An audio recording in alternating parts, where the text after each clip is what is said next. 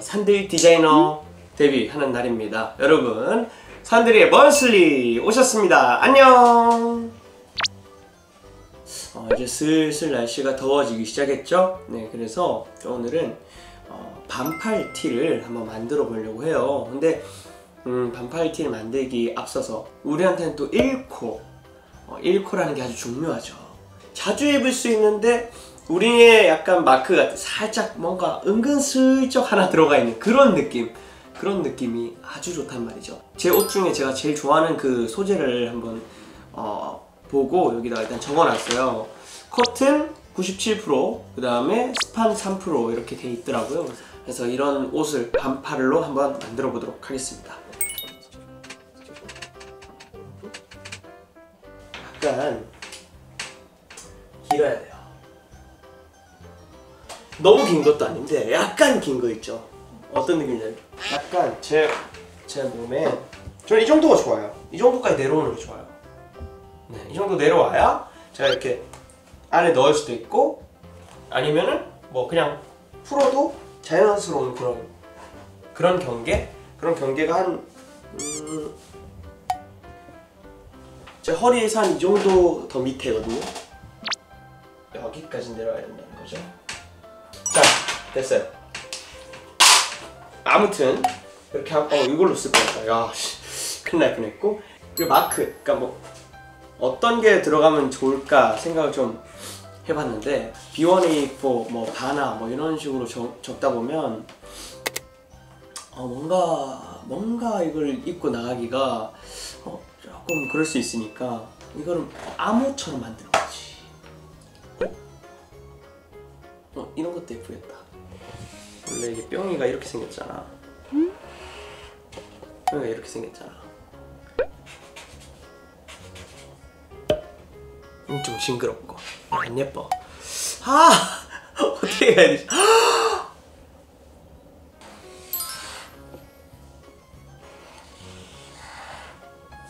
이런 느낌인데 뭐야, 그냥 이대로만 넣어도 예쁜데? 잠깐만.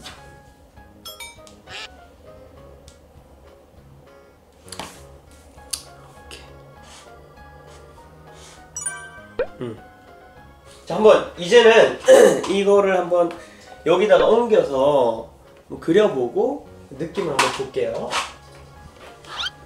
여기 들어간다. 보통 오른쪽에 넣죠? 보통 왼쪽인가?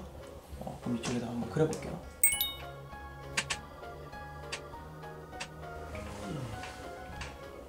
예쁜데?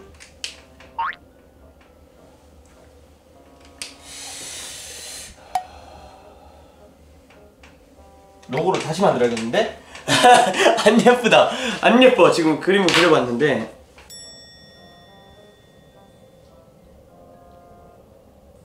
우리가 종이돌이잖아.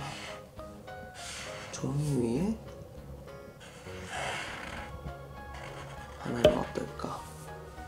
그래서 이 바나나는 색을 입히는 거지.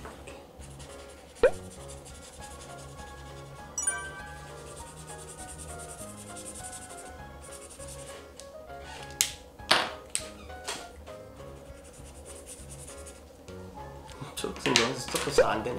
아무튼 여기 있죠.